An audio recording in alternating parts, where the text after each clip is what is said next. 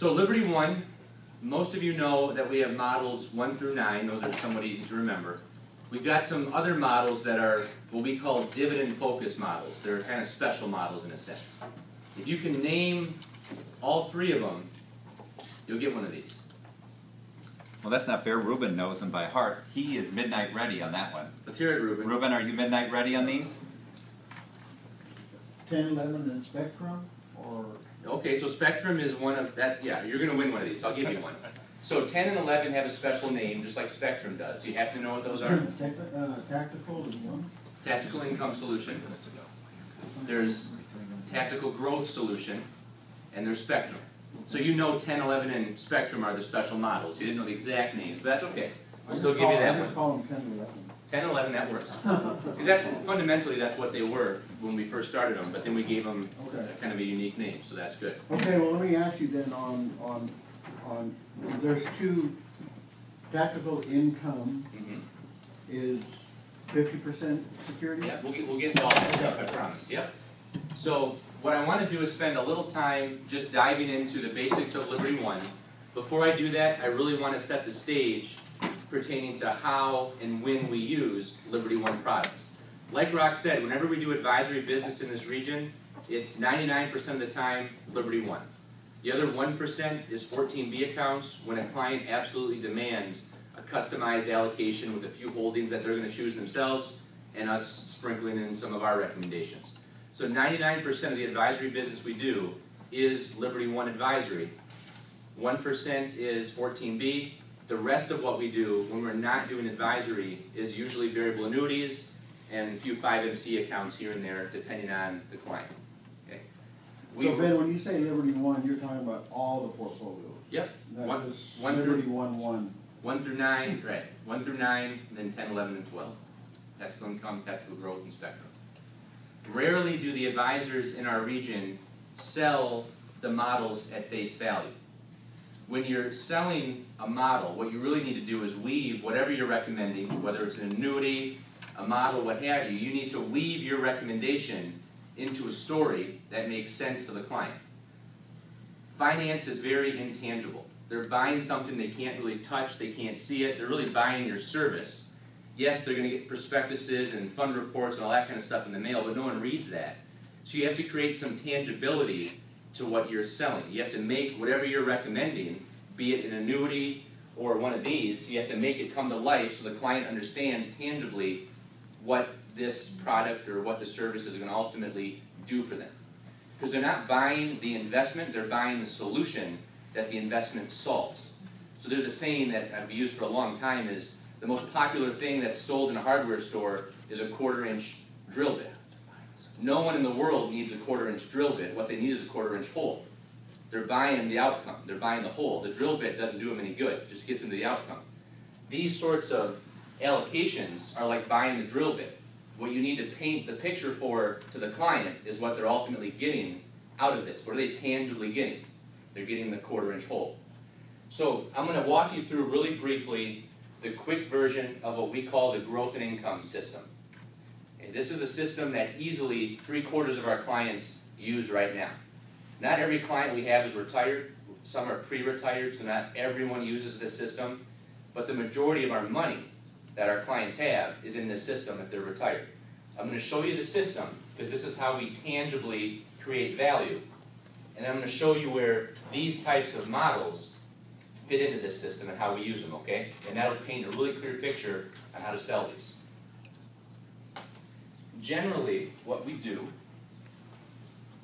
is I'm going to basically do this exactly like if you were a client seeing it for the first time. I'm going to go a little bit faster, but I want you just to see the concept. I'm going to use $1 million because it's a round number. You can do this with $50,000, with $5 million, doesn't matter.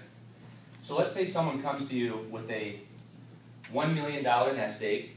Mentally, in their head, they tend to think of it all as one lump sum of money.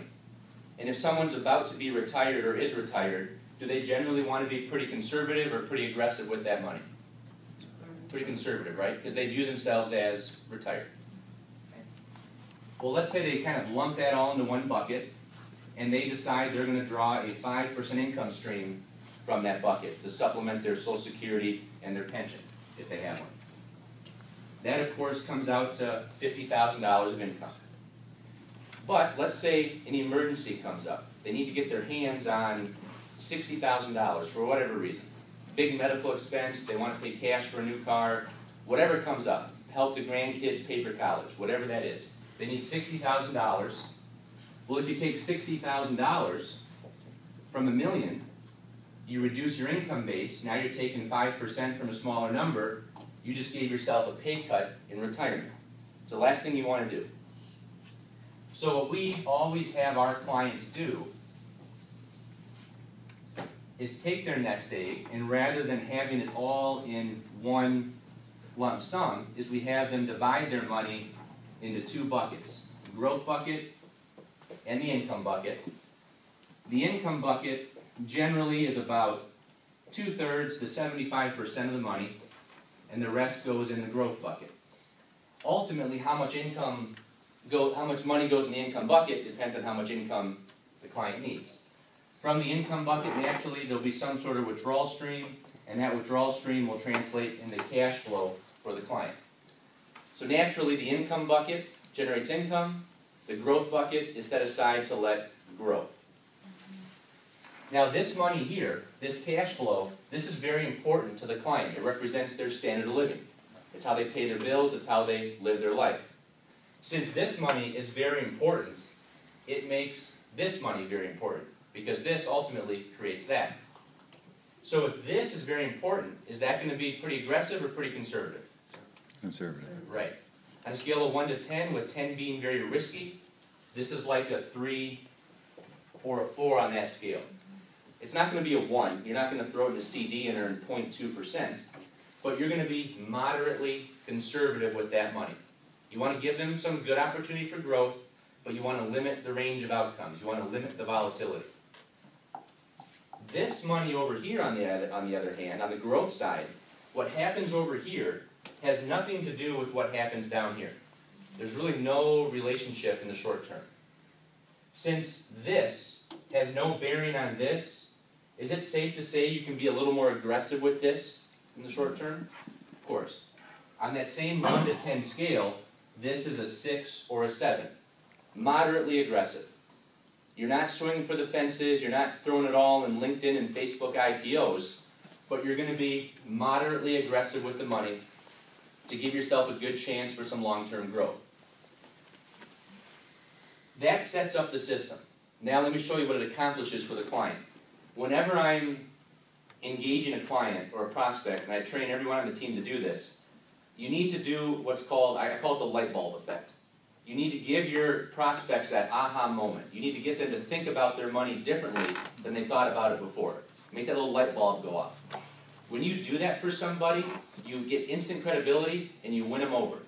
And once you explain things in a way they've never heard it before, doesn't matter how many other advisors they're interviewing, when you give them that moment, it's like boom, it's clarity, it's confidence, and they're all in.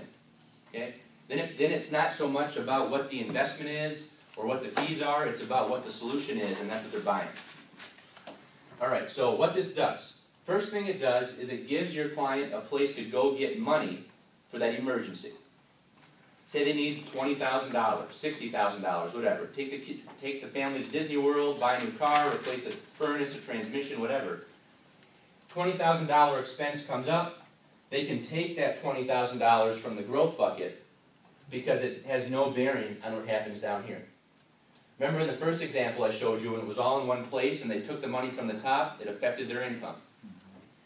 This gives them a place to go get $20,000 without affecting their cash flow, without affecting their standard of living. That's a very basic thing that it accomplishes. The second thing it accomplishes is, let's say this 250 grows to 300,000. Sometimes, like last year, that takes 1 year. That's a 20% return. Most investments that were moderately aggressive did better than 20% last year. So sometimes that takes a year. Sometimes that takes 3, 4, or 5 years. If you started investing in 2007, the market fell out from under you, took some time to recover, and then some. Now, all along that way, this was still coming along, so it didn't really affect your lifestyle. You weren't worried about ups and downs here because this has no bearing on this. But over time, this tends to happen. Sometimes it takes a few years, sometimes it takes a year. But the key thing here is, as this happens, you're going to take that $50,000 of profit and you're going to shift it over here for the client. What that accomplishes is two things. Number one, you're increasing this base, which increases the bottom line. By taking the gains from the growth bucket, feeding them to the income bucket, you're giving your client a raise. The second thing you're doing by shifting these gains is you're protecting the gains as you go by moving the gains from the more aggressive bucket to the more conservative bucket. Gives you a place to go get money when you need it for emergencies. It perpetually feeds itself because you're going to keep doing this every time these gains happen. So it perpetually makes this number bigger to keep pace with inflation. And you're taking those gains and you're protecting those gains by moving from one bucket to the other. Now the most fun part for my clients, and this is where you can really hit home with them. This all sounds good, but you can really strike a chord with them. In that discovery meeting, I like to ask, how do you envision your retirement playing out? Are you going to travel a lot, visit the grandkids? What's on your bucket list? And just let them kind of unload a little bit. And all those things they just unload with, you're going to put in the memory bank for when you meet with them for the proposal, for the mapping guide. And let's say, let's say that they say, our grandkids, they're spread out all over the country. And it takes some time, it takes some money to go visit everybody. We want to make sure we can really visit the family. Whatever that thing is, you relate to them in this manner. You tell them, in reality, we rarely move the full $50,000 of gain over. And they'll pause for a second, and they'll be like, wait, what do you mean? Normally what we would do is we'd call you up and we'd say, hey, Ruben, just wanted to let you know, your growth bucket, we have a nice $50,000 gain. You know from all of our conversations that we need to do something with that gain. We want to slide a good piece of it to the income bucket, but before we decide how much to slide, I want to talk to you about any big expenses you might have coming up. I know that you want to make sure you've got some extra money set aside to visit the grandkids throughout the year. How about we take $10,000 of that gain and we just kick that gain out to you, and instead of moving the full $50,000 over, we'll just move $40,000 over here. That way you've got the extra money you need to visit the grandkids throughout the year, take care of your flights and all your travel expenses, and we'll give you a raise and protect the other $40,000. So I'll hypothetically lay that scenario out there because it resonates with them based on what they want their retirement to look and feel like. So you're basically showing them right off the bat in the presentation, when this happens, that's what's going to give you the money to do the things you want to do in retirement. And you customize that part of the presentation based on what they actually want to do. And then it's like, oh, that's how that works. And I guarantee if there's a husband and a wife in there, and the wife is just adamant, the grandma can't wait to see the grandkids, this is her ticket to doing that, and she'll nudge the husband and say, this is what we're doing. And it's all based on just making that happen. It has nothing to do with the actual investments that you're choosing. You're showing them the path to make that happen. You can show them financial profiles and e-money, running the numbers and fancy charts all day long, but something as simple as this that just gives that grandma that moment of, oh, so that's how we're going to visit them all the time. It gives them the ability to do that without affecting their cash flow, and you're giving them a raise. Now some clients will say to me, well, Ben, I don't want to protect those gains. Let's let this ride. This is really going well. Why don't we leave that full $300,000 in there? And let's just let that keep growing. And I'll flat out say you're being greedy. Right? Warren Buffett has this saying. He says, be greedy when others are fearful and be fearful when others are greedy. Right? When you're greedy, that's when you need to be fearful. When everything just looks like it's going to keep going up, everything's overpriced, and that's when you got to be fearful. So I'll say you're being greedy. Let's move this $40,000 over. Let's kick you $10,000. If the market keeps going up, that's fantastic. You still have $250,000 working for you. If it goes down, you'll be glad you just did this and this. You won't be kicking yourself. You can't go wrong. If you shift these gains over, and then all of a sudden this 250 falls to 220, that client might call you up, say, hey, I just noticed all this volatility in this account. You'll say, that's okay, that's the growth bucket. It has no bearing on your standard of living. Aren't you glad you just moved $50,000? You just gave yourself a raise. You can go visit the grandkids. They'll apologize for calling. I'm sorry to bother you. Right? Not literally, but you know what I mean. You're really painting a picture, and you're really insulating them. You're making sure that this, like Rock said, the clients are buying predictability and sustainability. You're really insulating everything that's going on. You're letting them live their life without having to worry too much about what the markets are doing day to day, month to month, year to year, all that kind of stuff. This creates tangibility in a very intangible industry. You weave in their little nuances about what they're trying to do into the story, and it works. You can use this with just about anybody as you weave their personal situation into it. What I love about this presentation is you can do this on a napkin or a legal pad if you had to. Michael and Pete, when they meet with prospects for the first time, maybe in a restaurant or at a coffee shop, whatever the case may be, it's very easy to, and it's impressive really, to throw this on the back of a napkin because you're laying it out the way they've never heard it before. And if anything, you just generically do it, even if you don't know a lot about their personal situation, you generically do it, and it gets them thinking, hey, you know what, this Michael guy kind of knows what he's talking about. I've never heard this before. Maybe I will come in and meet with him in person and do a formal discovery. If anything, just wets the whistle, and it gets that second meeting on the books because they really are impressed with what you're showing them here.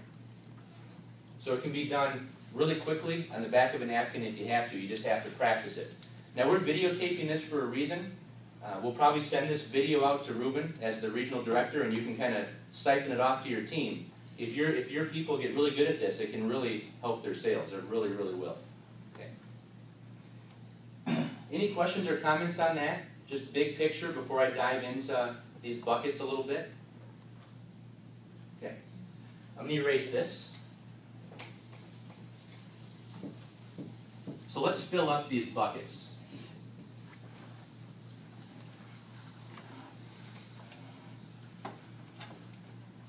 When you think of income-generating investments, what are some of the first things that come to mind? Anybody shout it out?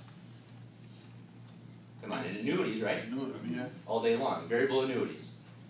So variable annuities, they are designed to generate consistent income.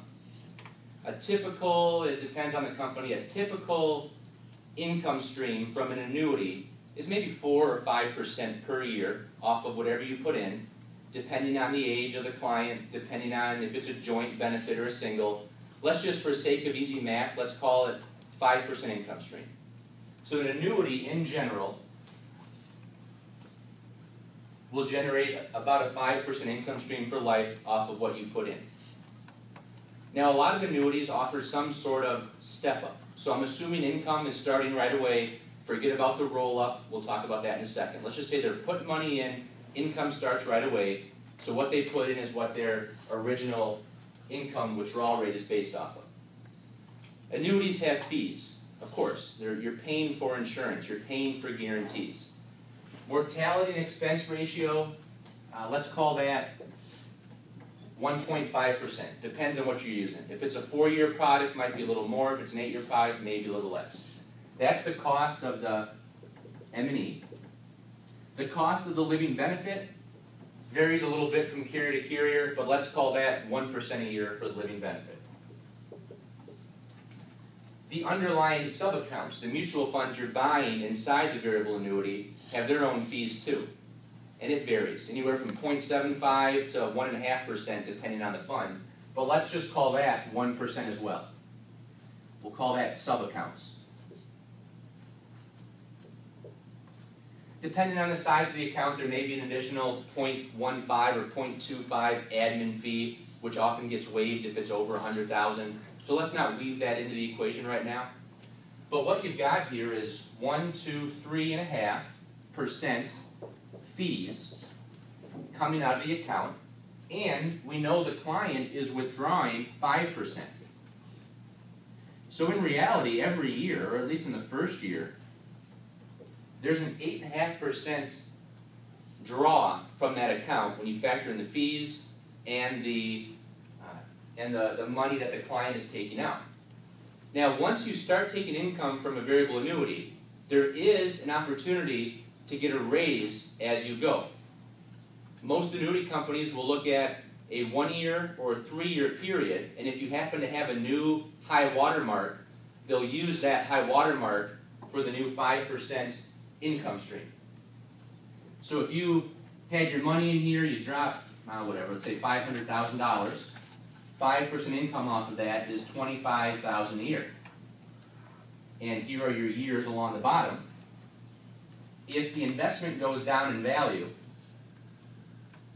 and you never crest over that original 250, well then 250 over that original 500, 25,000 is basically what you're going to get.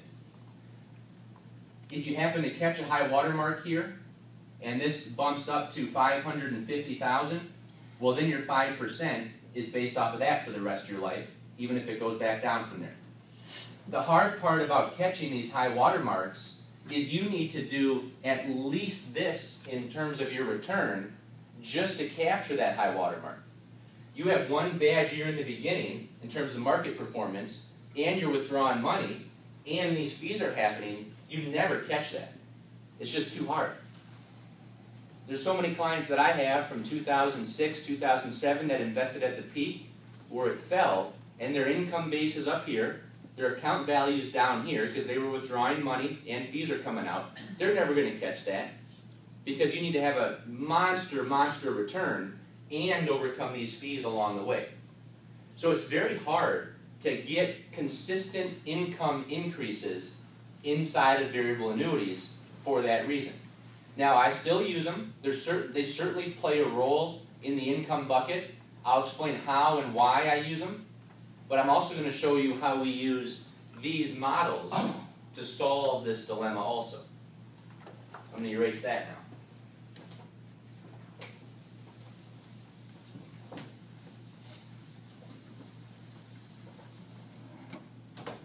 All right, going back to growth and income.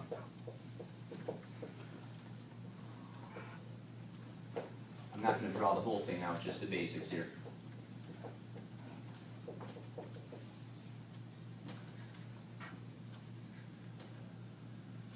More often than not, just because you have two buckets doesn't mean your clients are only going to have two accounts. They're just buckets. Inside each bucket, you may have 1, 2, 3, 4 more accounts. You'll have husband and wife will have accounts, you'll have traditionals, you'll have Roths, etc. So don't think of buckets as number of accounts, just think of that's ways that you classify your accounts. Segments those accounts in their mind. What I will use over here quite often is usually a VA of some sort and definitely tactical income solution, which is what Ruben referred to as Liberty One number 10. Over here, a lot of times, I will use Spectrum. Maybe I'll use like a Liberty One number 6 or maybe a 7, something more aggressive, one of our more aggressive allocations. And if necessary, I'll even have a third arm here maybe that has a variable annuity that I'm just going to buy so I can let that roll-up base compound and eventually turn that income stream on down the road. So it just depends on the client's situation. Rarely will I have a case where I'm actually using 5 different accounts. I'll mix and match these depending on the client's situation and what I'm trying to accomplish. You make it too complicated, it gets too hard to sell, too much to follow. But I'm just giving you the types of products I'll use. If someone's retiring, you're basically going to start an income stream from these right away. Now, for those of you who aren't as familiar with Tactical Income Solution yet, I'm going to get you up to speed with the 30,000-foot view. We'll dive into details here in a second. This is a dividend-focused investment allocation. The current dividend yield on this is about 3.8%. That's the approximate dividend yield.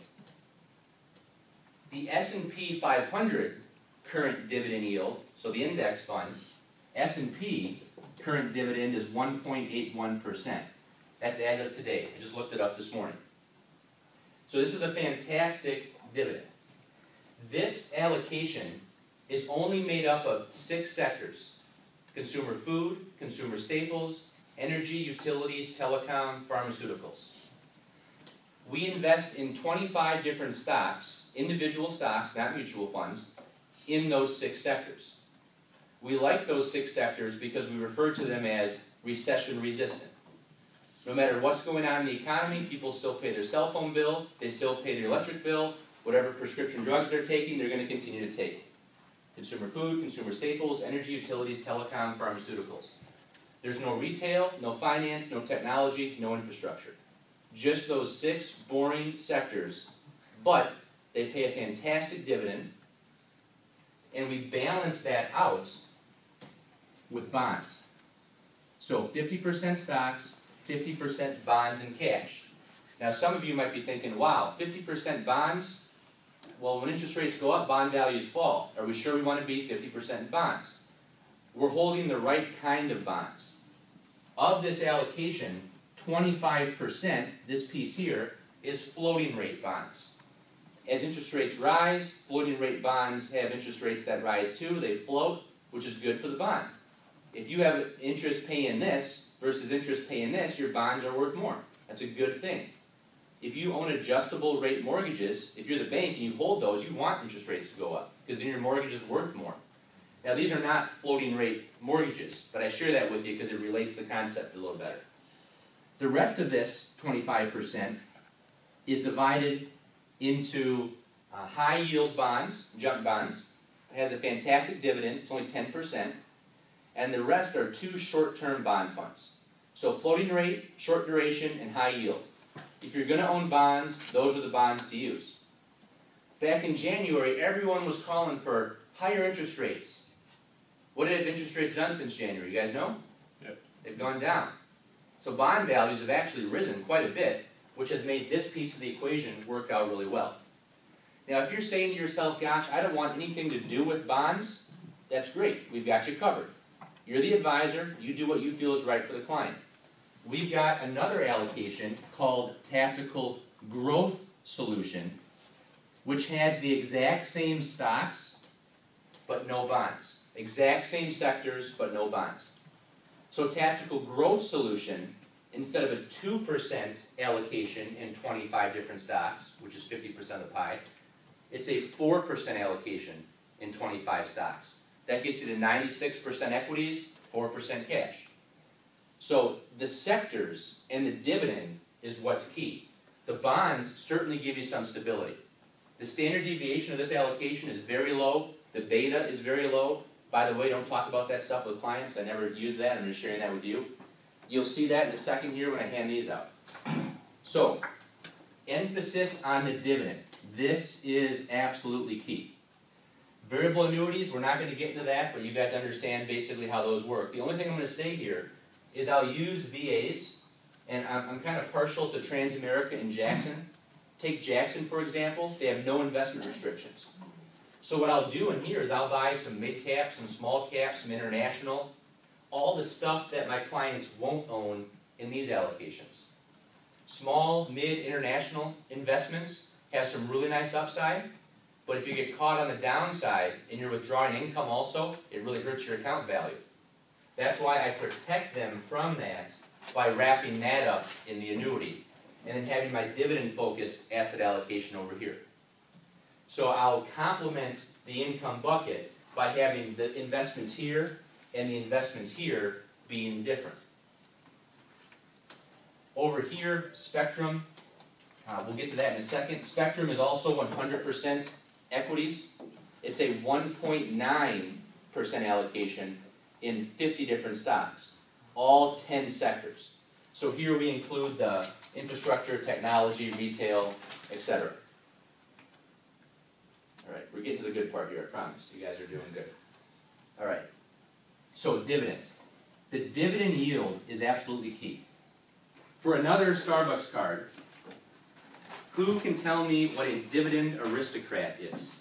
Anybody? Not us. Not you guys, come on now. Anyone heard the phrase dividend aristocrat? Okay.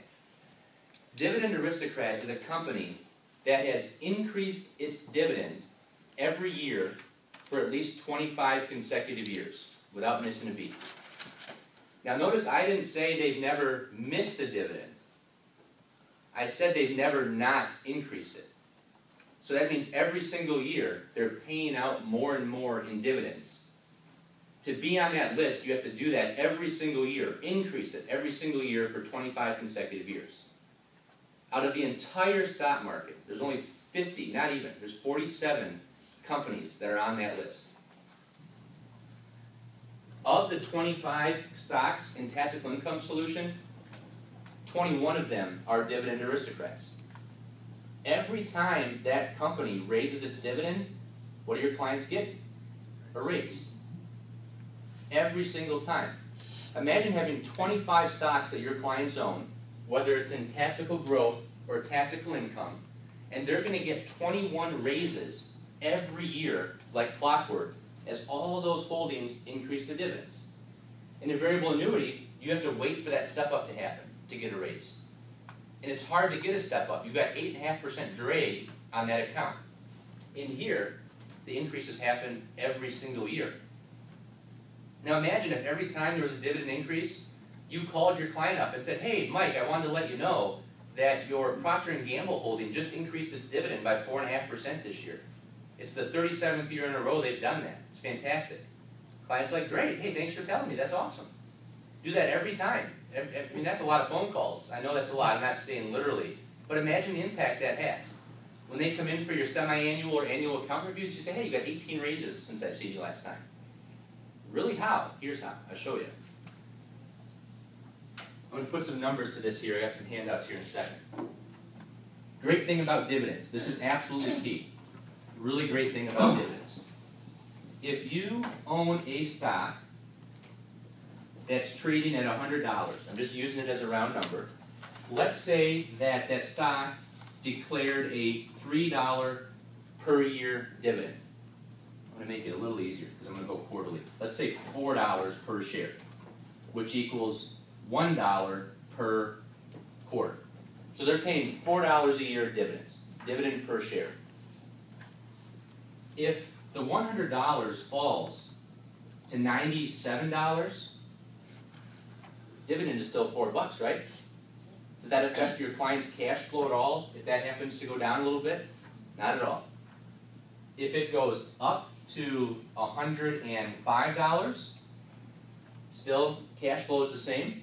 And by the way, you made 5% increase in your appreciation. Life is good. What you do over here is you're allocating money in a way that makes their income stream irrelevant to the account value. You're insulating them. The variable annuity is going to kick out income regardless of the account value at a consistent level, certainty. This is going to kick out an income stream based on this, which has nothing to do with the fluctuation of the account. Now you might be thinking, well, time out, time out. Sometimes companies cut their dividends. You're absolutely right. In the financial crash, 07, 08, 09, financial companies, a lot of them that were paying great dividends, stopped paying dividends altogether. But remember, you don't own those sectors in these portfolios. You're only in consumer food, consumer staples, energy, utilities, telecom, pharmaceuticals.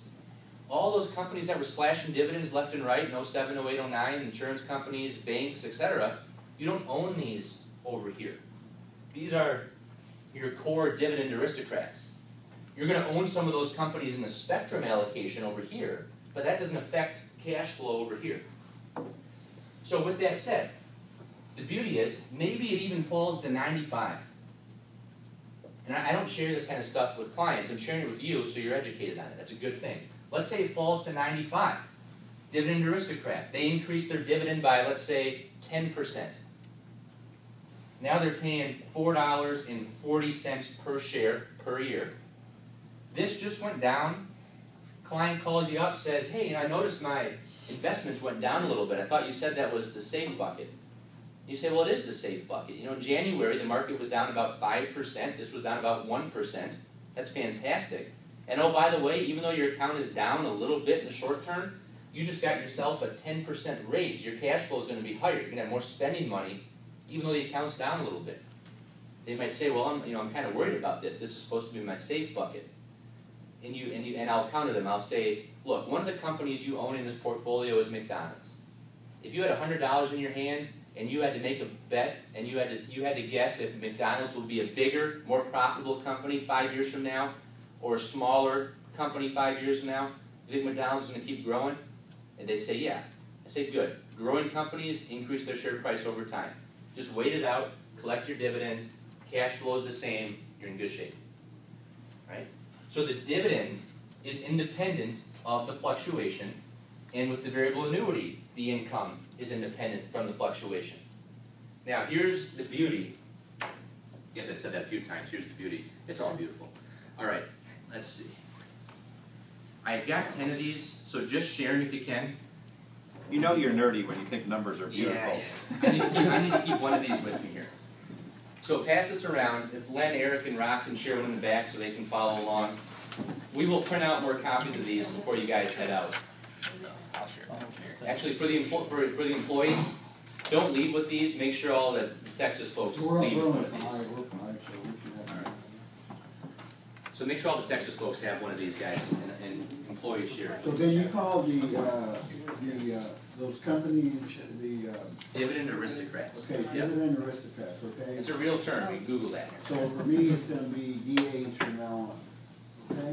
DAs. DAs. Okay, Okay. that's fine. So in 2008,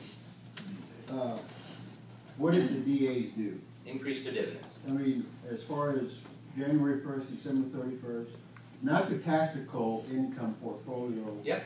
total. Yep. Just the 25 securities. The not counting the bonds. Right. Average increase was 6.8%. And so their market value, Went down. but how Like, much? The tactical income solution, we'll get to that. I'll show But you that's, exactly. but that's including the bonds, right? Yep. And in tactical growth, well, that's the beauty of it. That's the beauty of using this. Yeah. That when markets are going down, there's a flight to safety. People sell equities to buy bonds. When demand is generated for bonds, it pushes bond values up. So even though this part might be faltering, the bond section is holding its own. And you've got a great dividend to boot to keep everything So afloat. did the bonds part help the securities part? Of course, It big did? time. Yep, that's by design, absolutely. Because I saw it the other way, that if all of those, or 21 of the 25 securities had a dividend, that their growth didn't go down that much. Now, they all have dividends, but they're not all aristocrats. Some of them may have increased 20 years in a row, but to be an aristocrat, a DA, has to be 25 years. So I'm going to walk you through the Morningstar reports that'll show the best and worst time periods for these models, and where the market was down 40%, tactical income in 2008 was down 9.8%. So it had 25% the downside. So the market was down about 40 in 08, and this was down 9.8%. And your investors collected about a 4% dividend to hold it. So they were very, very insulated from that. Plus they got raises. Along the way, right. Take a look at this. Please don't flip ahead, just look at the page, just stay on this first page. You'll see on the top a starting value of $250,000. Let's assume a starting yield of 3.7%. And every year, the dividend is going to grow by 5.43% on average. $250,000 times 3.7% means your client will receive $9,250 in dividends. That's the yield. Now we know every year dividends increase by on average 5.43%. So in year 2, assuming they're taking the dividends, they're not reinvesting. If you reinvest, it's even better because now you have more shares paying more dividends. Assume that you're taking the dividends. In year 2, the dividend cash value is $9,752. In year 3, $10,282.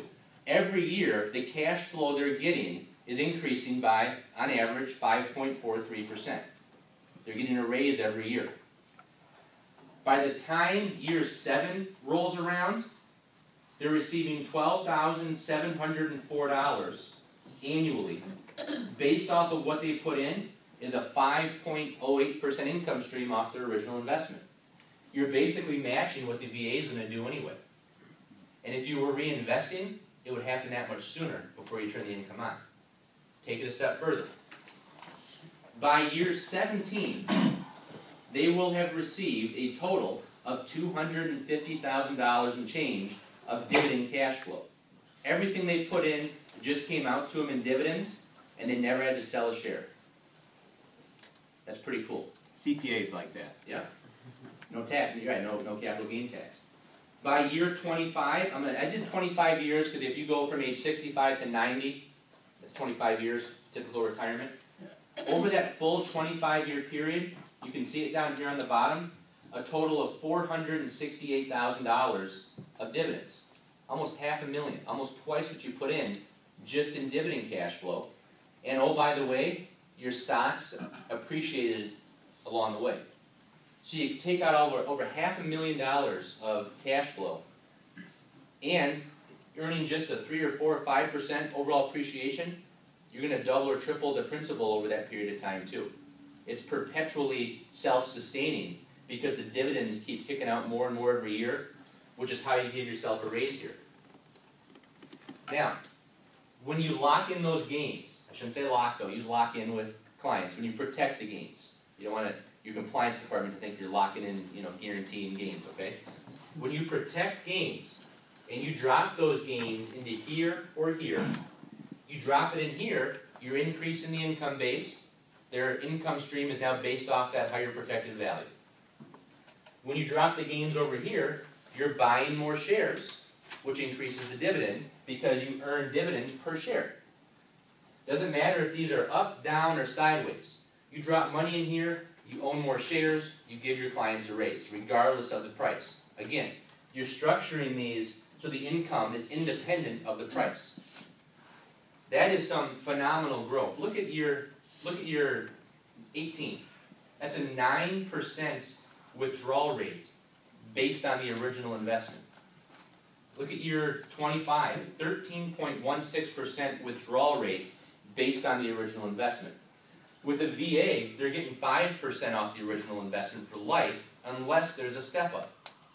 You don't even have to have a step up over here and you're giving your clients a raise every single year.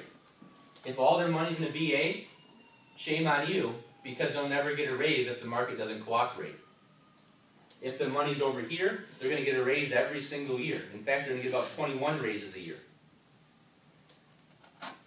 I always have some of this because I like having some mid-cap, small-cap, international stuff in the income side, but I always sprinkle this or this in because it pretty much ensures a raise. When you can insure a raise, that's insure with an E, not with an I, when you can insure a raise and you have those bad years, you've always got something positive to talk about with your clients. I know, Mr. and Mrs. Client, the accounts are down about 8%. No big deal. Markets were down 25, you're down 8. We did our job, that's what you pay us to do. But, oh, by the way, your standard of living is going to increase now because your dividends are 6% higher this year than they were last year. Okay, that sounds pretty good, right? That was a good meeting. Forget about that 8% down stuff, You always have something positive to say. Now, flip to the next page. What I did here is I did the exact same chart, but I used the S&P 500. The S&P 500 current dividend yield is 1.81%, as I wrote up there. The client doesn't even crest the 5% mark until year 21. The total dividends they receive is $229,000 over that 25-year period. They don't even get out in dividends what they put in. I mean, talk about drastic difference. If you want to rip these apart and just look at them side to side, we're talking some drastic differences. Now, Ruben, when Rock and I were down in Texas, about a year ago or so, I know you told me you had a client you were working on, or oftentimes you'll hear the objection of, what about Vanguard, you posed to me. Clients will often say, or a prospect will say, well, why don't we just buy Vanguard funds? Why not just buy the index fund? You can buy the index all day long and get this 1.8% yield, or you can buy this, I'll almost double your yield, we'll cut your beta in 3 and your standard deviation in half. And you get a raise every single year. So clients can buy this, and they see how it fits into this, and once they see the cheap index fund laid next to it, it's where do I sign? I don't want that. I want the income solution. It's a transformation, and the cost is not an issue. Right. Yeah. So that's how you lay that out. Now, let me show you this. This is really cool. Is it beautiful or just really cool? I purposely chose my words. Just like insure and ensure. You purposely chose that. I tell you what. Okay. Grab a few of these. Make sure all the Texas guys have one, ladies and gentlemen. All right. I'm going to show you 3 real case examples of real clients. These are actual statements. I whited out name, address, and account number. Most of the account number, so you can at least see that it's the same account number. All right. This person's name, his name is Surin. Not to be too stereotypical, but he's an Indian guy, and they tend to be notoriously analytical with their money. Right? They're very savvy. They know what the heck they're doing. This tactical income solution sold them. Right? It's hard to sell those guys. It's just part of their culture. It just is. What you're seeing here on top is a January 2012 statement. And I want you to see here, the beginning account value was 0. This is literally his first statement. He invested about $1,022,000 into this account. You can see, based on this pie chart, that this is a tactical income solution. You can see the blue, which is 50% stocks, the pink, which is 45% bonds, and the 5% sliver of cash, which is great. Notice on the bottom of this upper right box, estimated annual income, $35,813. That's what he's going to get just to hold his investments. That's just the dividend yield. He's going to get 40 grand a year just to show up and stay the course. That's phenomenal. That alone makes the fees irrelevant. He's going to get 40 grand a year with 0 appreciation. That's awesome. Fast forward to the next page. This is April 2014. This is last month. May is about to end. I don't have a May statement to show you because they haven't come out yet. This is April. Look at his account value, 1.184. Made 150 grand of appreciation. And look at his annual income, 44,000, almost 45. Talk about a good conversation. Oh, by the way, you just got a raise at 10 grand last year. Now, truthfully, let me rewind a second. If you were using Tactical Income Solution last year, we made some big changes to the bond portfolios back in August. We introduced floating rate funds. We introduced high yield. You guys, as advisors, are paying Liberty One to manage the money for you so you don't have to worry about it. By introducing some high yield, the floating rate, by completely restructuring the bonds, that definitely gave the yield a boost. So this is not all just because the companies increased their dividend. It's certainly a big piece of it. But I share this with you to say, look, if you were having us manage this allocation for you, an income stream would have went from 35 to 45 in about a year and a half. That is an awesome conversation to have with your clients, and that is why you're paying us to manage this for you. So you can conversate with your clients, bring on more assets, and know that we're taking care of everything on our end. This client could not be happier. $150,000 increase, and oh, by the way, you're making an extra 10 grand a year of cash flow. 29%. Thank you, Tyler. 29%. Okay. Now, Surin doesn't need the cash flow. He's actually reinvesting the dividends, which is even better, because then you're buying more shares, and those shares pay dividends. But I'm sharing this with you because that's powerful. It illustrates us managing the money. The yield has gone up significantly. And you can see the principal is a nice ride, too. What I like about the April statement, take a look at the April statement. Look at this box. Look at net other activity, $2,925 negative. What is that? The fees. Because fees come out January, April, July, October. That's a fee. 3 grand in fees. So now Surin, he's a bean counter. He knows where every penny went. Now he didn't call me up, but I can imagine he called me up. Hey Ben, I noticed this $3,000 minus sign. I'm going to say I don't see it. All I see is that I see this 13,968 positive and dividends of 3,100 last month. Now, where are you looking? right between there. Okay, yeah. So you start the month with 1.17, you end the month with 1.184, and that's after fees. Now, truthfully, you're going to pay fees also in down months too. That happens. But when that happens, you say, oh, you know, I'm looking at this and I see 12 months ago you had 35,000 in dividends, and now you have 44,000. I think you're going to be okay. Now, I'm not that blunt with clients, but in my head, that's what I'm thinking. I just try to say it a little more. You filter it a little bit. Yeah. All right. I got 2 more quick examples. This one here, this is our spectrum allocation. This is a neat case.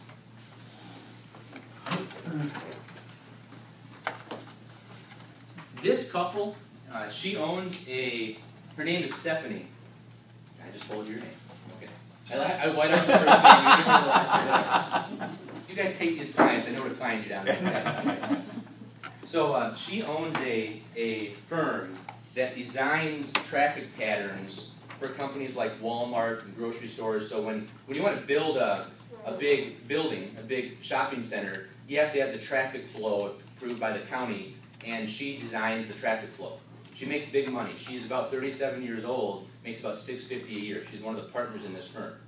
And her husband's pretty high up at Briggs & Stratton, the big engine company up in Milwaukee. So they're young, naturally. Before I met them, my cousin happens to be their CPA. Before I met them, my cousin had them do a bunch of Roth conversions once that became available to them. They were never able to do Roths because of their income bracket, but with the conversion they could. So this is a 37-year-old, and here there's about $150,000 in Roth IRA money. Now, in their grand scheme of things, this basically falls on this side of the equation for what they're building to. So Spectrum is 100% stock, 1.9% in 50 different companies. It has all 10 sectors, the full spectrum of the stock market, with a focus on quality dividend-paying stocks. The first page of the first month, this is September of last year. I only share this with you to show you what their starting value was, about 153. Don't pay attention to the annual income because the account wasn't allocated at that point. It just came over in kind, and we still had to deploy it into the Spectrum model. Take a look at the next page. Now this is October of last year. You can see by the pie chart that they're 94% invested in stocks, and then they've got their sliver of cash. So they're in Spectrum now. You might say, well, wait, I thought we were supposed to have a little more in stocks. I thought you said 96%. Well, fees come out. That's what you pay to be in these allocations. So a little out of whack, but very, very, very, very close. Notice the estimated annual income, about $4,500. Now, compared to Serin's, 1 point some million account, that doesn't look like as much, but remember, this is based off 150,000. I want you to flip through and only look at estimated annual income. Like clockwork, it goes up every single month. Just glance at it quick. You start at 4,500. Just look at every single month.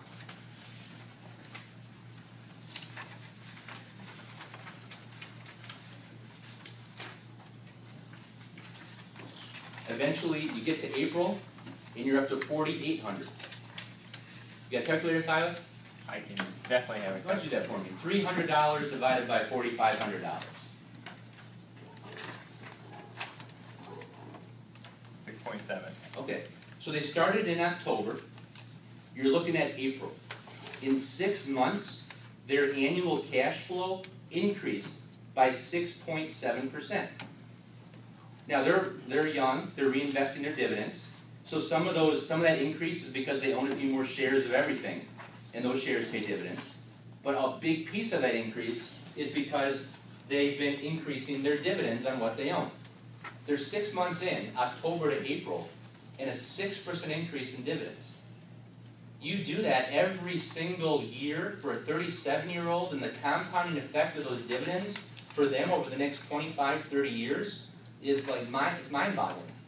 They're going to get so much more in dividends than they're ever even going to put in money by the time that all rolls up and compounds for them. When you look at the end value, remember, we started at 153. You turn to the last page. it's 170, 169, 973. Make $17,000 and we've increased your dividend by 6.9% in 6 months. Okay.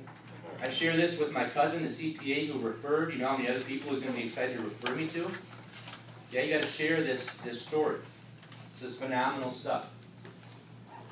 I won't even show you the last one. It's the same story, just told a little different way. So this is the real deal. I'm sharing this with you because I want you to see that we use these all the time. I want to show you how they fit in to the story that I tell. And it's so neat for you to see this in practice, see that dividend getting bigger and bigger every single month, see, you know, Surin with over $1 million, drops it in there, pays the fees, no problem. On those taxable accounts, they always summarize at the end of the year how much was paid in fees because they can write that off on their taxes. When you see it all in one lump sum, when they total it all up, remember Surin's paying $3 grand a quarter, times 4 is 12 grand a year just for that account. He has more money with me. Add up everything, it's like 25, 30 grand in fees. But you can easily overcome that with this kind of story and with this kind of platform. You always have something good to talk about when you're using these, and we design it that way on purpose. So just in summary, whatever you put over here, you want the income to be generated independent of the account fluctuation. It takes all the emotion off the table. No one else is talking about income in that manner, having the income be independent of the account value. When you talk like that, it's you know, light bulb goes off. You'd blow your socks off. Right. You talk about spectrum. Now for those fee-sensitive people, I guarantee you any Edward Jones, Ameriprise guy, LPL, whatever, they're using mutual funds 90% of the time with their clients. You do this on the back of a napkin, and then they say, well, what do you put into those? You say, well, we use some dividend-focused models that invest in individual equities. We don't like using mutual funds because you're double layering the expenses. You have the mutual fund expense ratio, and then you've got the advisory fee. Most people will do that, and especially if they got Edward Jones. You can pick which investments they're going to have without looking at the statement. It'll be American funds.